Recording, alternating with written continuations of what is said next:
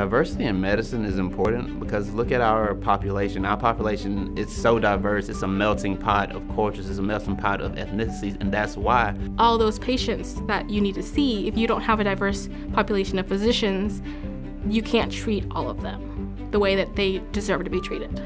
Your doctor can understand you better if you believe that they've went through the same things that you have. If you guys have similar cultures, similar backgrounds. And so I think it's very important for the physician workforce to be a reflection of the population they're treating.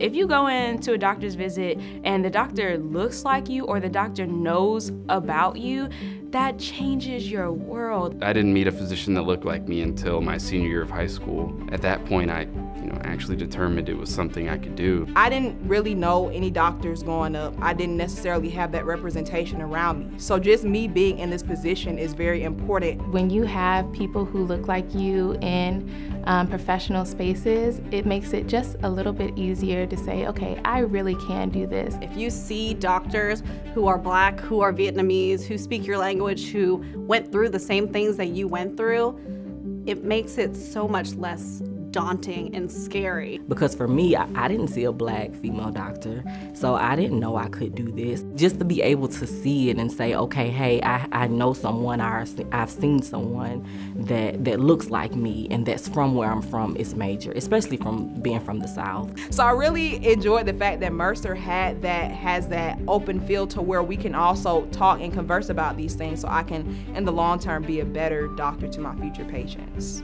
We need you, medicine needs you, you deserve to be here, work hard and make it happen.